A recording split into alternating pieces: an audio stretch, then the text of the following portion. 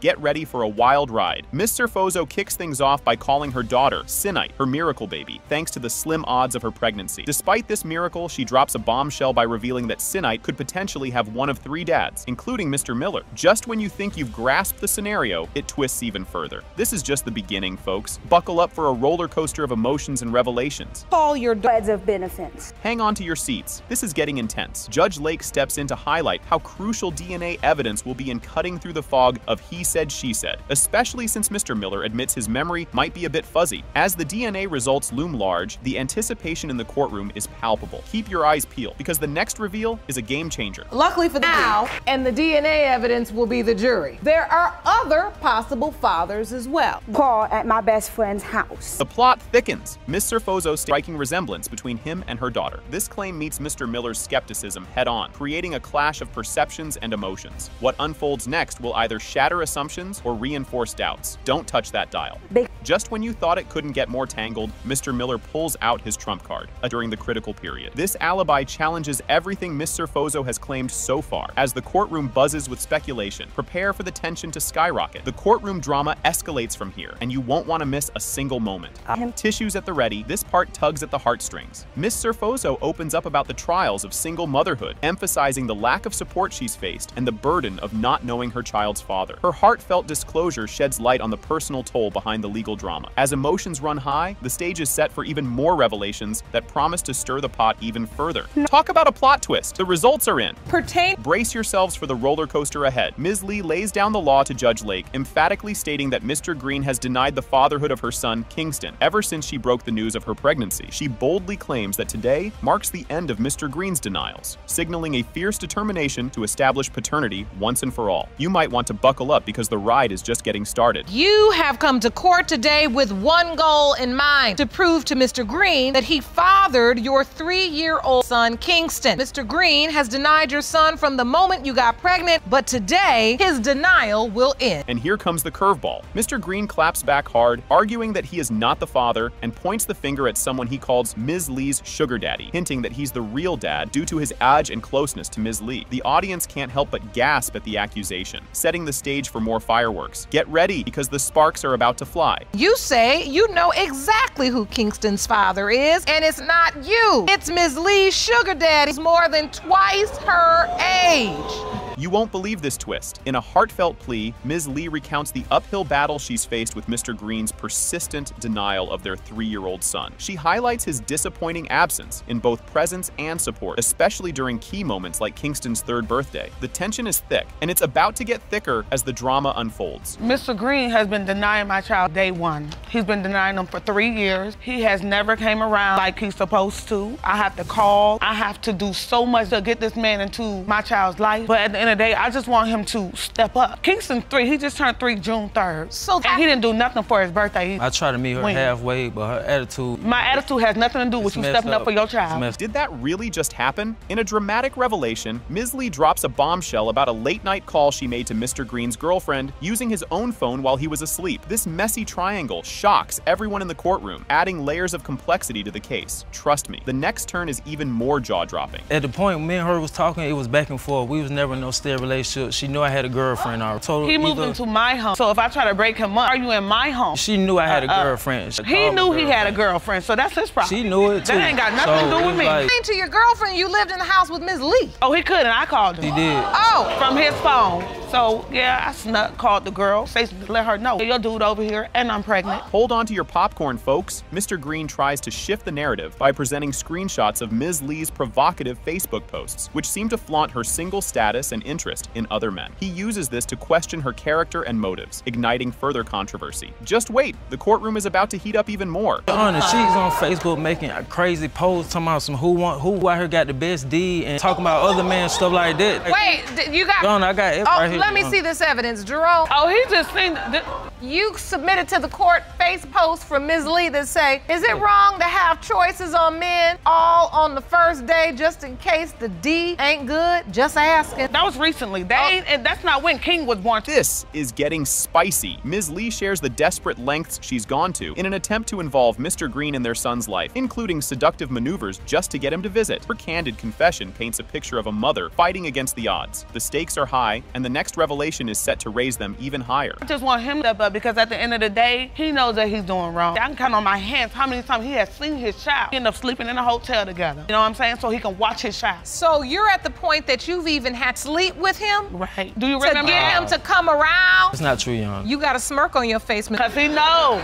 No, because I went over there, but we didn't do nothing. We did something. Can things get any more tangled? Flashback to the beginning of it all. Ms. Lee describes the moment she discovered she was pregnant and immediately informed Mr. Green, who doubted paternity from the start. This foundational conflict sets the stage for all the ensuing drama. Keep watching as the plot thickens in the courtroom drama. And then I guess he didn't believe me, so he took me to the clinic. They told him I was pregnant. So when he found out, he denied right then and there. She also said some old dude she was talking to for the baby shower. He buys her clothes and stuff. Like, who does that for nothing? No, what he that was your father. It came out of my sugar daddy's car one day. So you do have a sugar daddy? Yeah, I got me a good sugar daddy. My sugar daddy been there for 10 years, never ever left my side. I would never leave him. He come way before this. Fasten your seatbelts for this doozy. Judge Lake challenges Mr. Green on his reluctance to seek a paternity test earlier, despite his doubts, highlighting his role in prolonging the uncertainty that looms over Kingston's young life. Mr. Green's vague responses add more mystery to their tangled history. The climax is near, and it promises to be a shocker. But now, Kingston is 3 years old. Why have you not asked for a paternity test before? I have several times, John. I got a chart right here. This is an exhibit you brought? Yes, ma'am. Please, step over. First of all, he was born on June 3rd. I went to the hospital. I asked the hospital, can we go ahead and get DNA testing done, whatever. So a few days later going by, she's telling me, oh, it's time to come outside. He was just born, this and that. She refused right then, Your Honor. And now for the grand finale. The entire courtroom holds its breath as Judge Lake reveals the results of the DNA test. It has been determined by this court. Mr. Green, you are the father. Told you! I told you! Look at him!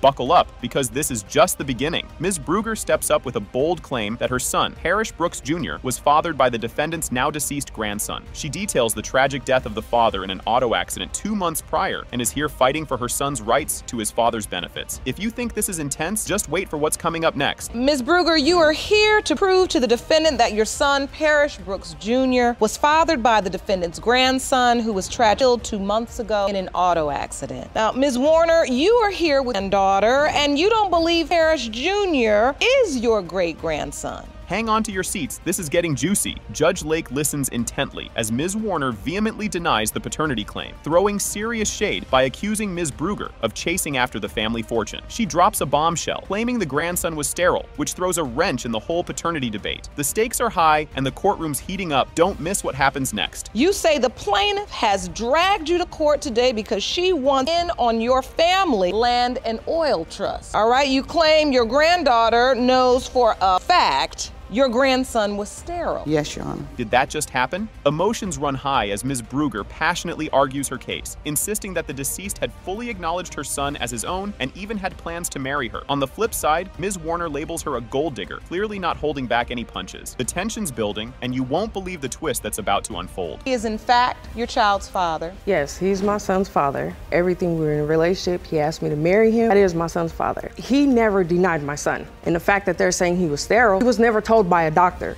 had a child. Me and Parrish clearly had a conversation before he passed that he wasn't sure. You'll want to hear this. Things take a personal turn as the court delves into the deceased's involvement with the child. Ms. Brugger recounts how he supported her throughout the pregnancy and was devastated to miss signing the birth certificate. This saga has layers that keep peeling back. Stay tuned for the next emotional roller coaster. We lived together. We were a family. He told everyone my girls were his stepdaughter. He called them his stepdaughters, everything. He was there through my whole pregnancy, all the doctor's appointments. And when you had the baby, was he at the hospital? No, he couldn't be there, but as soon as he got out, he was adamant about having the hospital hold on to the birth certificate before they turned it in so that he could sign it. You think it couldn't get more dramatic, but oh, it does. Accusations fly as Ms. Brugger defends her single mother stance, arguing she's doing her best under tough circumstances. Ms. Warner, still in disbelief about the child's paternity, expresses her grief and unresolved feelings. The air is thick with tension. Watch out for what's coming next. I raised Parrish. Since my son born, the whole time I I was with, he's been the one that's been around. I invited them to my son's first birthday party. That's not my son. That's why I didn't show up. And if y'all felt this way about my son, why did y'all lie? I know Parrish and I wasn't. Parrish is no longer here. He's no longer here now. But if your son,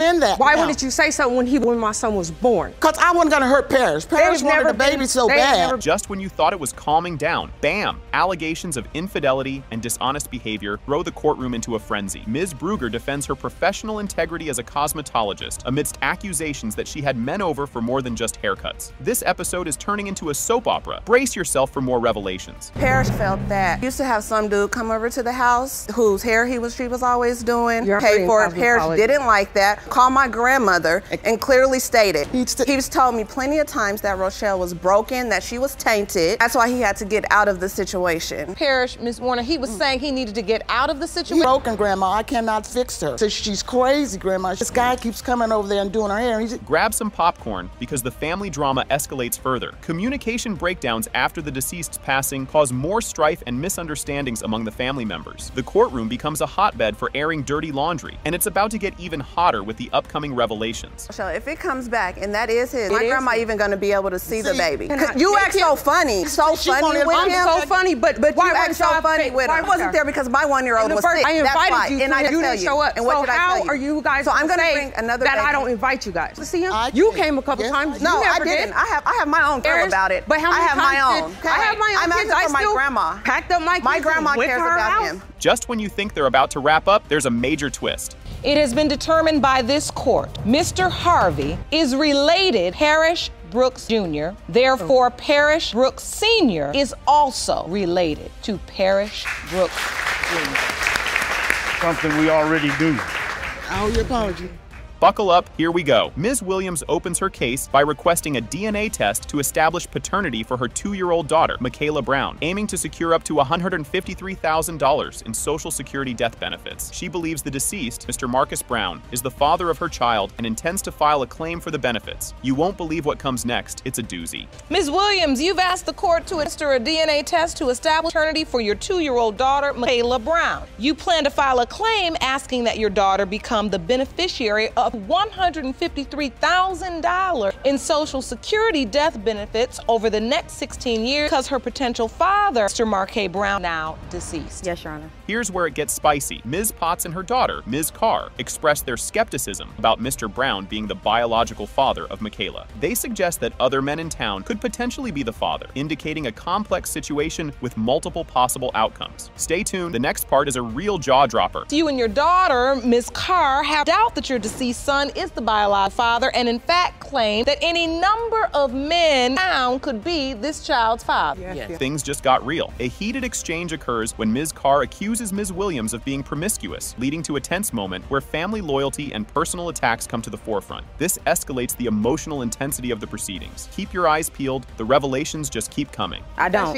clearly I don't understand. She's a whore. And when this test proves that the baby is not my brother's baby, we want her to remove his name birth certificate. Why would you put his name on the birth certificate when he was dead and nobody knew that was his baby? He knew it was his baby. He didn't know. Why do you have so much doubt? It's not his baby. I was taking her to different men's houses to throw her private part a party, is what she would quote unquote say. Oh boy, did it just get hotter in here? Mrs. Carr details Ms. Williams' alleged behavior, describing how she would take her to various men's houses, which she sarcastically refers to as throwing her private part a party. This description paints a picture of Ms. Williams' controversial social life, which is central to the dispute over paternity. You might want to sit down for this next part. It's a real cliffhanger. So I started out taking her to this person's house, where I would drop her off and come back an hour and a half later and pick her up. And she would bring the person outside. Well, she brought this person outside, a little sweaty, messed up, hair messed up, and now it's time to go. Manchester and McKinley dropping her off and picking her up. This person I never got a chance to meet, but it's the man, obvious, me drop her off, and in that time frame, within that hour and a half, pick her back up.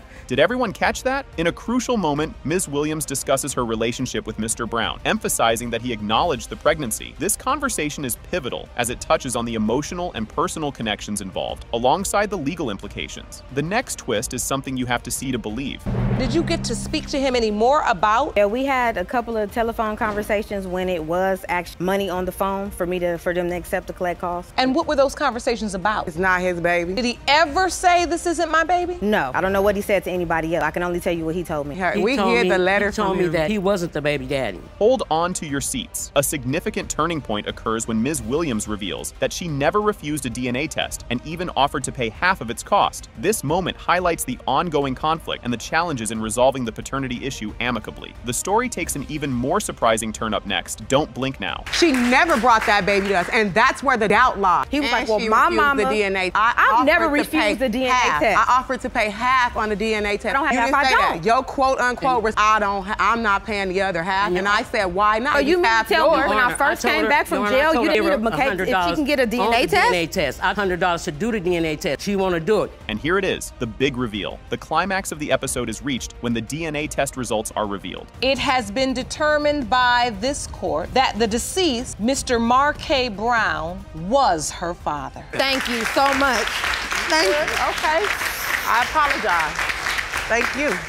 Miss Hatcher just dropped a bombshell, admitting to having entanglements with not one, not two, but 3 men around the time her son Josiah was on his way to the world. She wants to clear the air and not let her past choices weigh down her son. And oh boy, you won't believe what comes next. Ms. Hatcher, you confessed that at the time you conceived your 2-year-old son, Josiah, you had sexual relations with 3 men. Now, you don't want your son to suffer for your mistakes. You've requested paternity testing on all 3 men. Yes, Your Honor. So here's Mr. Scott, thinking he's possibly the only dad in the picture until, surprise, Miss Hatcher throws a curveball about needing a DNA test during a heated spat. This revelation has trust and deception written all over it. Wait till you see how Mr. Scott handles this news. You claim Miss Hatcher led you to believe you were the only potential father of this child until she told you in anger that she needed a DNA test. Yes, Your Honor. Just when things couldn't get more soap opera-esque, they pull out a calendar in court. Each man's days marked in a different shade. They're dissecting the conception window like it's a crime scene. You'll want to stick around for the reactions to this color-coded drama. As we see here on the calendar, yellow represents you. For Mr. Blake, that's represented in the blue. We're looking at the window of conception. Okay. Mr. Sneed is in green. Cue the fireworks. Mr. Scott isn't just throwing shade. He's throwing the whole tree, questioning Miss Hatcher's choices, pretty disrespectfully. The judge isn't having any of it, though, and puts him in his place. Applause from the audience included. Strap in, because the emotional roller coaster's just picking up speed. You say you had sex with him on the 23rd of December. One time. Did you use protection? No, we did not. How much did he pay? Excuse me, Mr. Scott. You're gonna be respectful in this courtroom.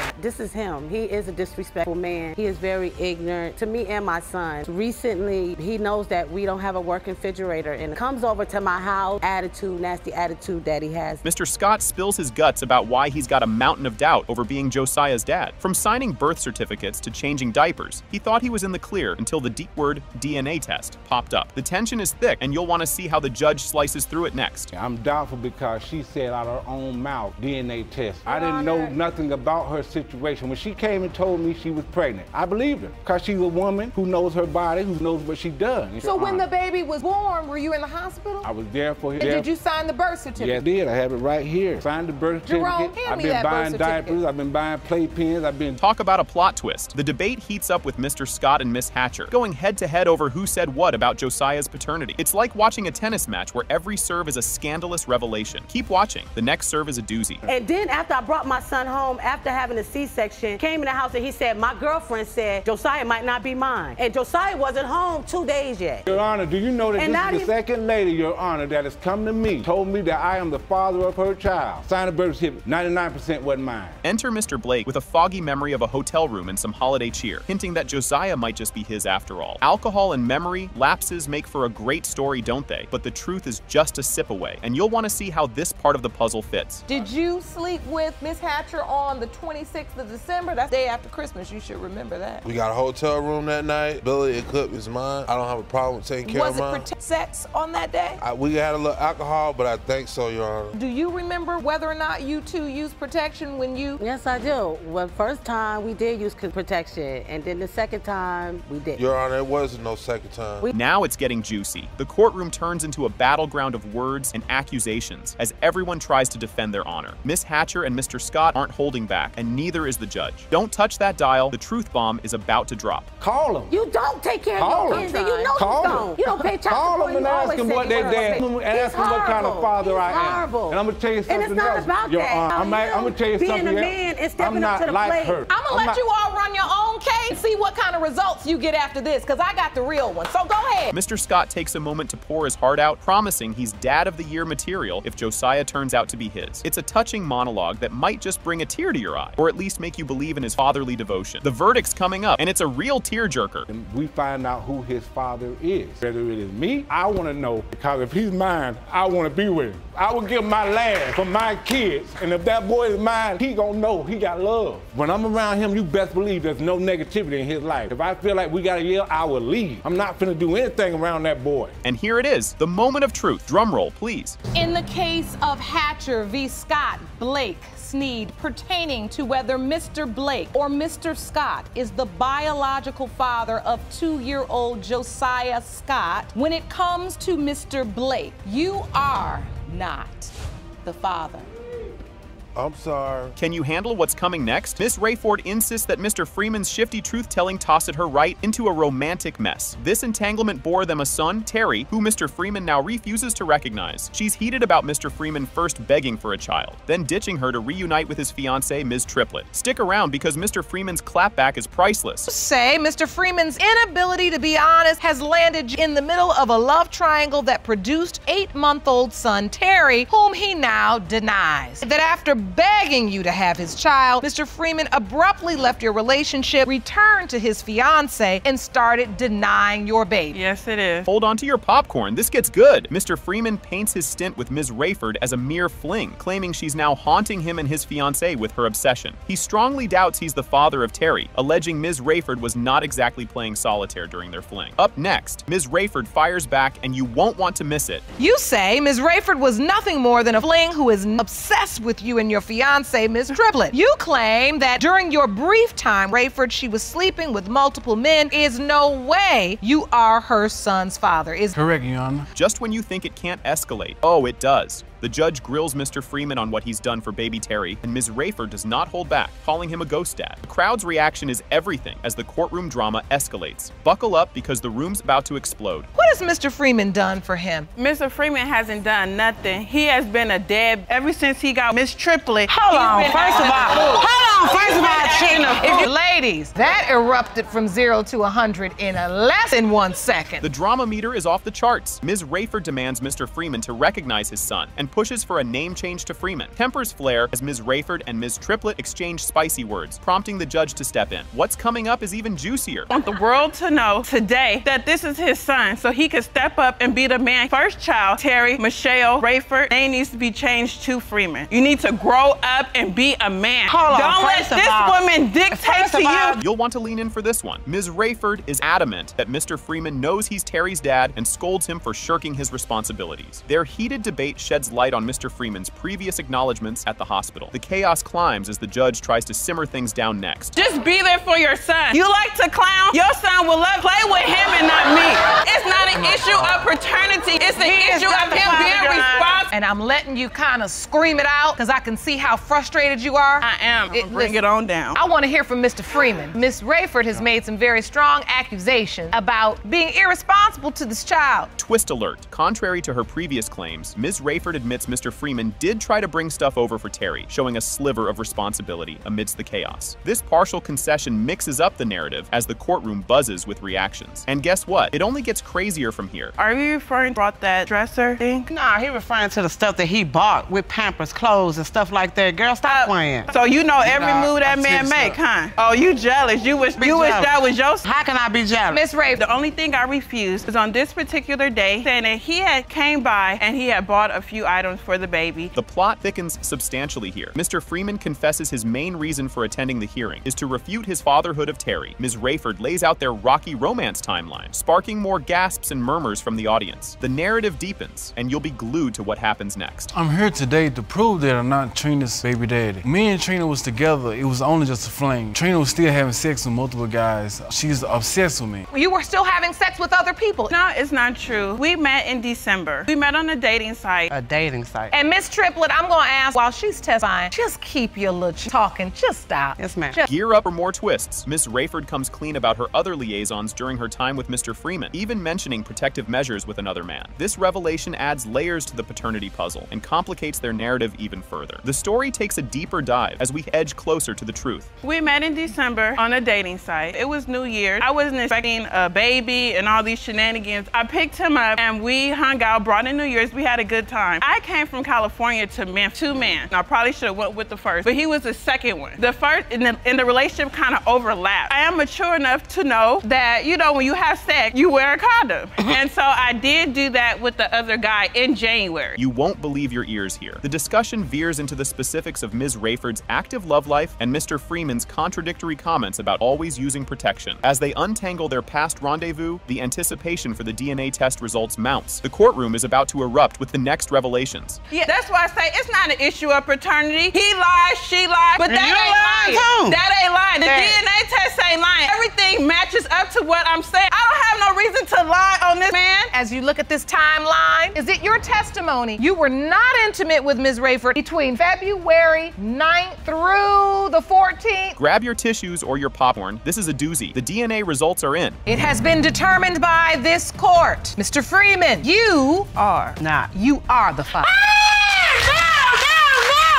Buckle up for this roller coaster. The case of Wolf v. of Cottle kicks off with a bang. Ms. Wolf steps up, alleging that her escapade of revenge sex has thrown her relationship with the defendant into chaos, and she's here to prove the paternity of her 3-month-old son to mend the fractures. The judge nods along, confirming the case's focus and setting the stage. Get ready, the courtroom's about to turn into a soap opera scene. You're in court claiming revenge sex has now put your relationship in jeopardy with the defendant. You say the only way to save the family you were hoping to build is to prove to your fiance that he fathered your 3-month-old son, Zane. Yes, Your Honor. You thought soap operas were dramatic? Listen to this. Ms. Wolf admits to having revenge sex with her ex-boyfriend's buddy as a clapback for his cheating scandal. She explains that the whole sordid idea was cooked up by the friend she ended up getting busy with. This affair has twisted her current love life into a pretzel and brought her to court to sort out who the daddy is. Strap in, because the next revelation is a doozy.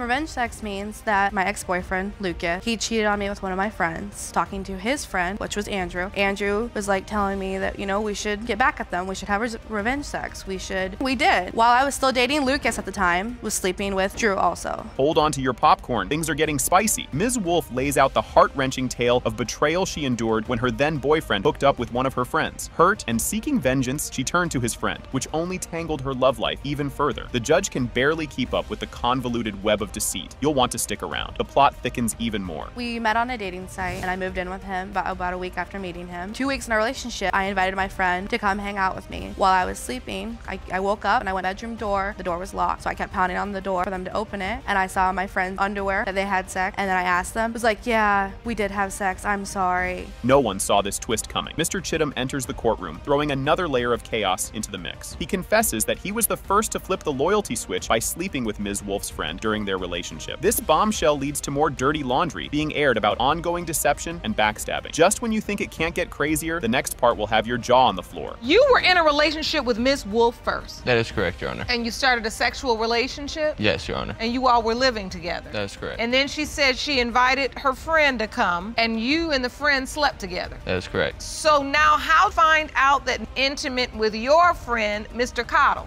One of my friends texted me. So then did you confront Ms. Wolf? Yes. What did she say? He was pretty much denying it all. So you didn't want to tell the truth, Ms. Wolf? Ready for a curveball? The results of a polygraph test are unveiled, proving Mr. Chittum was truthful about his ongoing fling with Ms. Wolf during her pregnancy. This revelation throws a wrench into the paternity drama, with the audience reacting in a mix of disbelief and amusement. Brace yourself. What's coming next will flip the script. You met with a certified polygraph expert, and you were asked the following question. Did you have sexual intercourse during her pregnancy with Zane? The lie detector determined you were being truthful. Yes, that is truthful. Only up till I was pregnant, and you knew that, and I never lied about that. This confession is a game changer. Ms. Wolf is busted for fibbing about cutting ties with Mr. Chittum, despite her claims of loyalty to Mr. Cottle. The judge calls out her dishonesty, emphasizing the tangled web she's woven with her lies. Mr. Cottle feels like a pawn in her game, his sense of betrayal magnified by the courtroom shockers. Fasten your seatbelts. The next bombshell is just around the corner. Have you ever heard the expression crying wolf? Yes, I have. You telling this story. You were saying what he was saying was completely not true. You had Mr. Cottle up here talking about he's a pathological liar. He just showed his phone, and now you admit it. You are come over here and sleep with me. You are correct that I did. You're saying he lied. I'm saying you lied too. Both of you lying.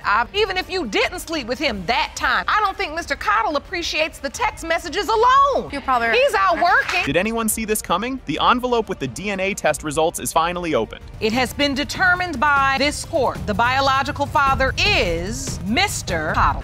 Are the biological father. Get ready for a wild ride. Ms. Beversdorf opens the case against Ms. James to prove that Ms. James's deceased son, Daryl, is the biological father of her son, Dakari. She claims that if she proves paternity, Ms. James should accept Dakari or risk never seeing him again. The statement sets a tense tone for the proceedings. Buckle up, because things are about to get even more heated. Ms. Beversdorf, you have opened your case against Mrs. James to prove that her deceased son, Daryl, is the biological father of your 4-year-old son, Dakari. That once you prove paternity, Ms. better accept you both or she will never see Dakari again. Hold on to your seats. Mrs. James expresses doubt about Dakari's paternity, noting her son Daryl's skepticism. She reveals having asked Ms. Beversdorf for a DNA test 3 times, which Ms. Beversdorf allegedly refused, further intensifying the dispute and highlighting the core issue of the case. The tension is building. Just wait for what's next. You say that your deceased son had constant doubt about the paternity of Dakari, and you know he's not your grandchild. You state that you asked the plaintiff to take a DNA test 3 times, but Ms. Beversdorf refused. You have come to clear your son's name. You won't believe this twist. Ms. Beversdorf passionately argues that the denial of Dakari's paternity is hurting both her and her son. She expresses a desire for acceptance and love, stressing the emotional toll the situation is taking. This moment highlights the personal stakes involved in the case. Hang tight. The emotional roller coaster is just getting started.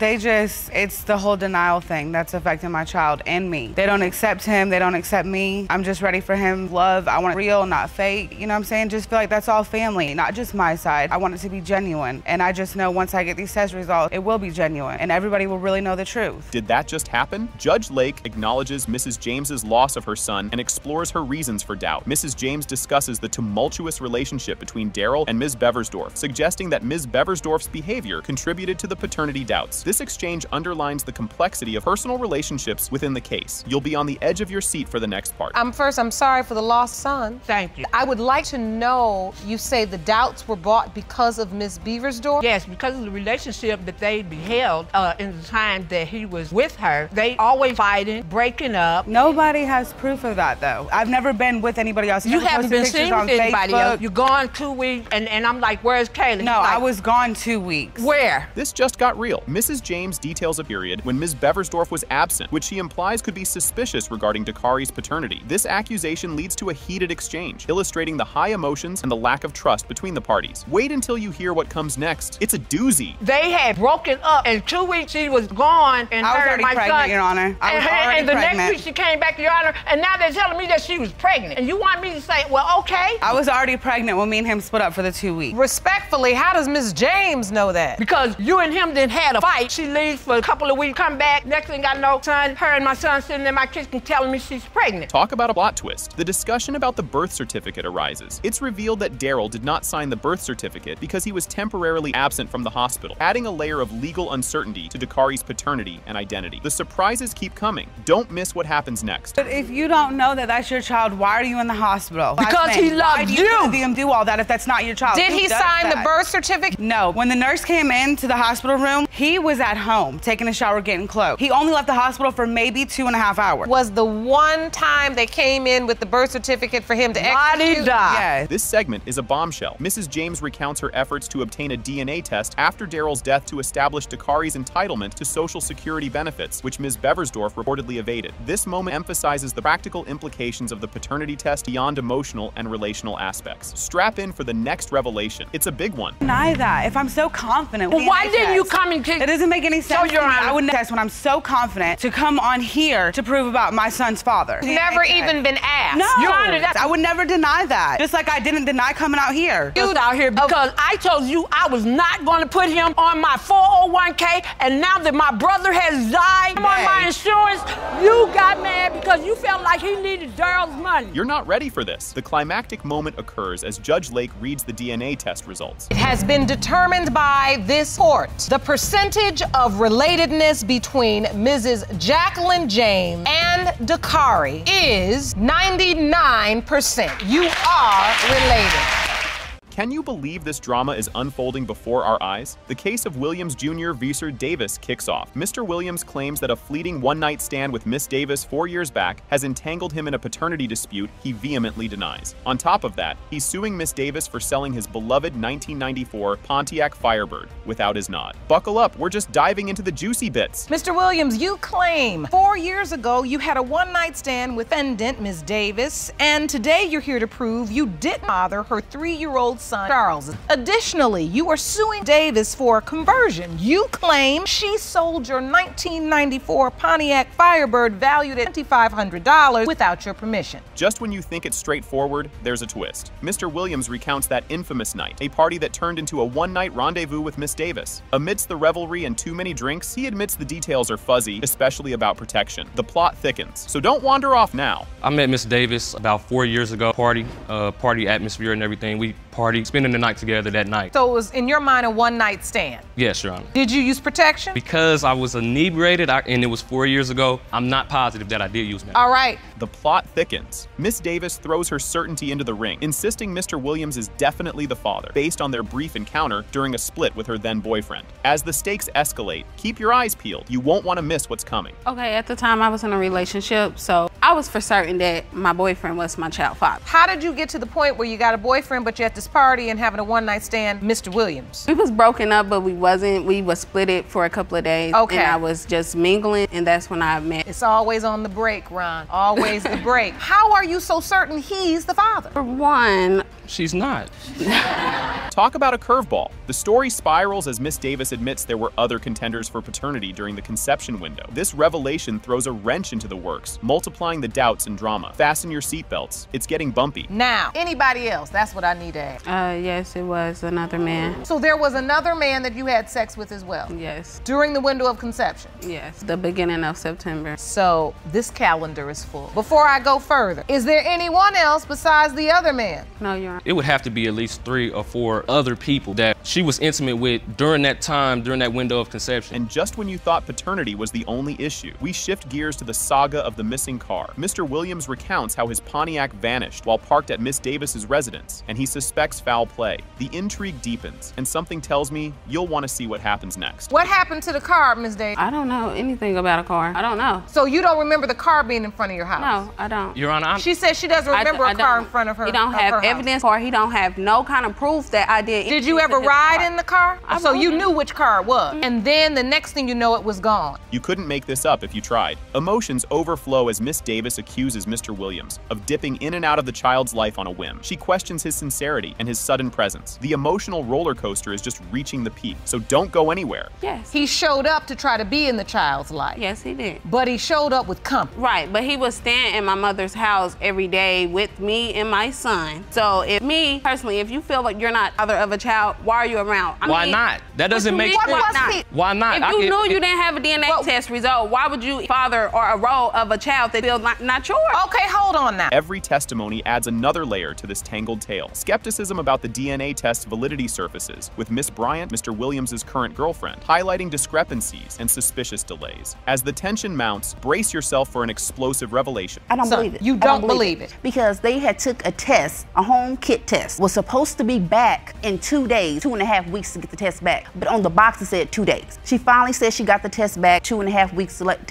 later, come back. We're expecting to come over there and get a paper saying, hey, this is your son, for Mr. Eddie Williams. This bombshell will knock your socks off. In a shocking twist, Miss Davis admits she never actually submitted the DNA test, throwing the entire case into a frenzy of doubt and disbelief. Just when you think it can't get more chaotic, the next moment will floor you. I never turned the test in. That is But she's ready to put me on child support. So why go through the whole trouble of giving them this email address and this if you never turn the test in? So the whole story about you getting results via email was a lie? It wasn't a lie. Just wasn't the truth. Mr. Williams knew that he had to pay the $44.50. Oh, we're not talking about $44.50. Okay. We're talking about the result. Did you tell them that you had a result? Yeah. Expect the unexpected. As the judge deliberates over the fate of the vanished Pontiac, the absence of concrete evidence forces a dismissal of the car lawsuit. But keep your ears open, because the real showstopper is just around the corner. I have listened, I've listened to her, I've listened to you.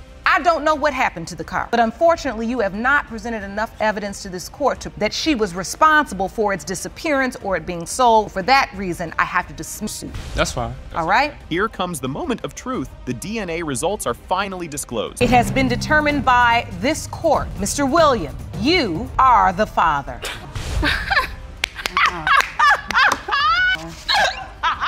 Buckle up, folks. The episode kicks off with the announcement of the case, Markham Love v. Tucker Golston, setting the stage for a drama-filled showdown. This legal dispute involves Ms. Markham Love and two potential fathers, Mr. Tucker and Mr. Golston. The twisty tale hints at a deeply entangled mess of paternity and emotional identity, all woven through her past roller coaster experiences in foster care. And just when you think you know what's up, the plot thickens. Stay tuned. Ms. Markham Love, you're here because you say your childhood was a nightmare. Wow. You claim your mother, Ms. Nasiri-Poor, lost you to foster care and left you torn between two fathers, including the defendant. You won't believe this. Mr. Tucker shares a bombshell, recalling a jaw-dropping court hearing years ago where he first discovered there was a question about his paternity. This revelation stirs up a whirlwind of emotional and legal chaos, throwing familial relationships, especially concerning paternity, into a tailspin. Just as the audience catches their breath, the emotional ante is upped even further. Watch what happens next. You say a bomb was dropped on you. Years ago, you showed up to a court hearing to gain custody of Ms. Markham Love. You claimed that day her mother delivered the news to you that you may not be her biological father. Grab some tissues. Ms. Markham Love opens up about her turbulent childhood, marked by a dizzying array of foster homes and deep emotional scars. She drops a major truth bomb about learning at age 12 that Mr. Tucker might not be her biological father, shining a spotlight on the profound personal impacts of her mother's life choices. But hang tight, the emotional roller coaster is just getting started. Please explain to the court, why was your childhood a nightmare? Got put in foster care, had to live with complete strangers. I don't have respect for anyone telling me what to do, or even Shireen. I don't have a close bond with her. I've been living from foster home to foster. I found out at 12 that Myron here, Mr. Tucker, may not be my father. Oh, it's heating up now. A fiery exchange erupts between Mr. Tucker and Ms. Nasiri-Poor, Ms. Markham Love's mother, over decisions that shaped their current predicament. This clash uncovers layers of unresolved issues and tensions, complicating their relationships and Ms. Markham Love's quest for identity. The air crackles with drama, and trust me, you don't want to miss what's coming up next. Shireen had told my grandma, Miss Nasiri-Poor. Miss Nasiri-Poor told my grandmother it was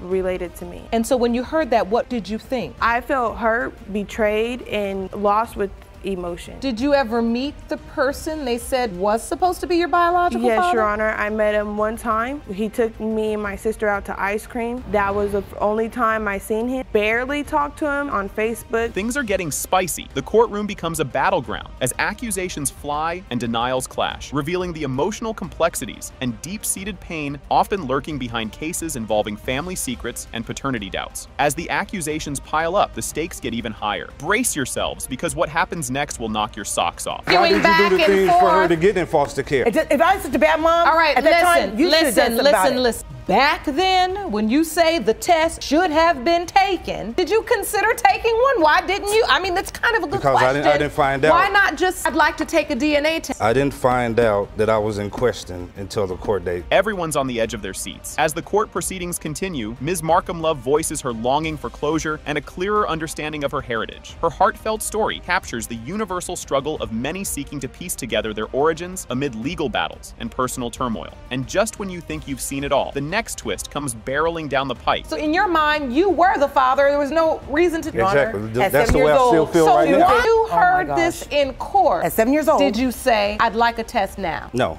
So at that point, why not? You just said. Because I feel in my heart that she's mine. You emotional. Oh, pity and for you him. Feel hurt because. Ma'am, if you don't be quiet and let me get a question out.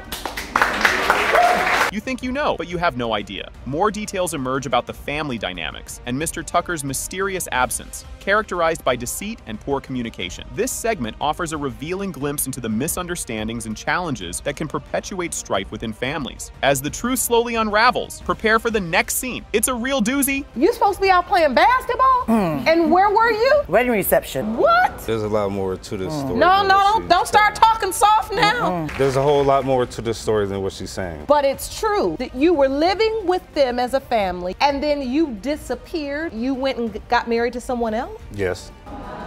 Wait for it, the peak of the episode arrives with the DNA test results. As it pertains to 22-year-old Britt Markham Love, Mr. Tucker, you are not her father.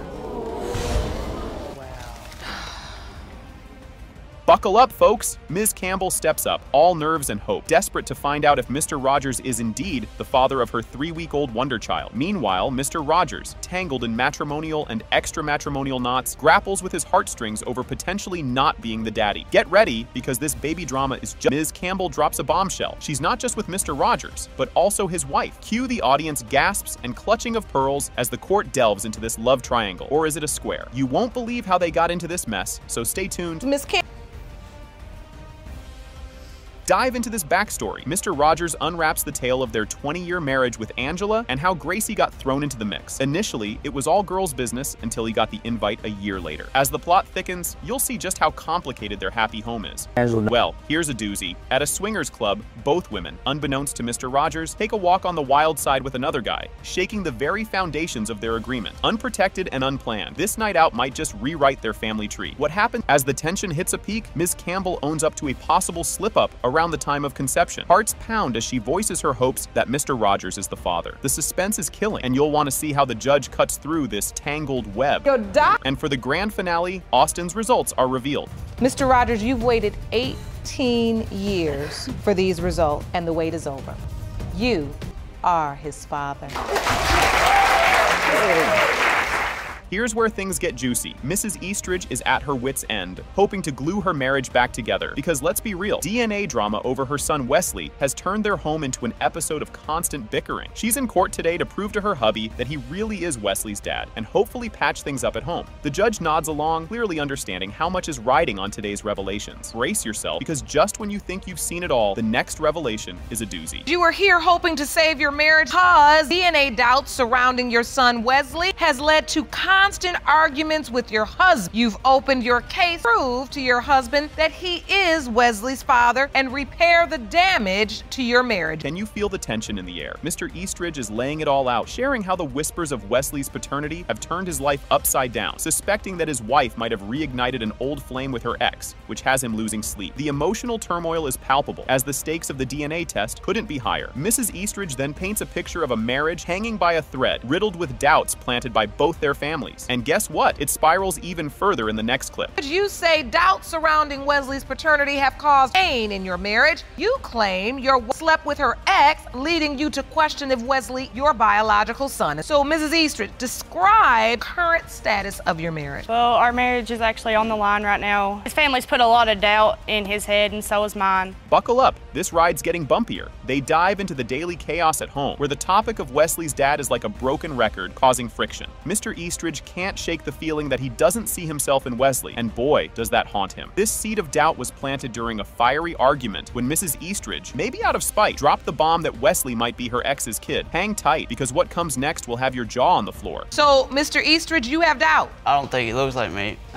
What's going on in your home? Are you arguing about paternity? Yes. How did the argument start? Well, the argument started, got mad at me one day, and we was arguing. While she was pregnant, she told me that she was leaving to one of her family members' house, and that for me not to worry about her or the baby because that baby's father, that it's her ex's baby. Backtrack to the beginning of this soap opera. The court takes us back to when these two lovebirds met at a military academy, fell head over heels, and tied the knot right after graduation, only to find out they were going to be parents almost immediately. Timing is everything, and the math here has Mr. Eastridge sweating bullets over the real daddy drama. Keep your eyes peeled, because the next part of their tale is about to add more spice to the mix. So you really can't blame him for being doubtful, because you said it. You're right, I don't, but I just want to prove to him, hey. Tell me about your relationship. How did you all meet? We actually met at a military academy. Okay, so you were going to school? We got together and pretty much we've been together off and on. How many years? How long? Since I was 14 and he was 15. Yes, Your Honor. And then you decided to get married? Yes, Your Honor. Just when you think it couldn't get messier, we learn about Mrs. Eastridge's ex, who not only stuck around but was practically part of the family furniture, much to Mr. Eastridge's dismay. This ongoing connection between her ex and her family only fuels Mr. Eastridge's suspicions and paranoia about the possible behind-the-scenes romance. Fasten your seatbelts, folks, because the revelations coming up are going to make this look like child's play So you weren't married yet when Wesley was conceived. No, Your Honor. And you weren't sure whether or not she had been intimate with someone else. But clearly something else had to happen if paternity of the child is in question. He lived with my family. After we broke up, they let him live there. He lived there ever since me and Anthony got together, pretty much. So your ex remained close to your family? He made sure that he was there. You won't believe this bombshell. Mrs. Eastridge confesses to a fling with her ex during a rocky phase with Mr. Eastridge, although she's quick to clarify the timeline to defend the paternity of her son. This crucial confession might just be the key to solving the mystery of Wesley's dad, yet she stands her ground, adamant about her current husband's fatherhood. The aftermath of this confession is up next, and it's a roller coaster. At some point, you hit a really rocky point because you broke up. Yes. What happened? It was February 2016. We had actually split up, and my ex was at my mom's. And of course, I was depressed. So I was drinking. And we ended up doing what we probably shouldn't have. And so you had sex with your ex? Yes, in February of 2016. The conception date of my son is April 1st through April 11th. Anthony is the father, I know this for a fact, because of the conception date. Just when you're ready to catch your breath. As the court session hits its peak, allegations fly from family members claiming Mrs. Eastridge has been a little too social, adding fuel to the fiery paternity debate. This family drama unfolds like a primetime reality show, with the DNA test looming as the season finale that could either mend or end this marriage. As the tension builds to its breaking point, get ready, because the results are about to drop like a hot potato. So I'm positive Wesley is not Mr. Eastridge's baby. That seems consistent to what you testified to your family members, that you are not Wesley's biological father. And even with your family members' thoughts concerned, you still have developed a relationship with this baby. It's not his fault. I'm not his father, so I shouldn't take that out on him. And here's the moment of truth. The envelope finally arrives, and guess what? It has been determined by this court. Mr. Eastridge, you are the father.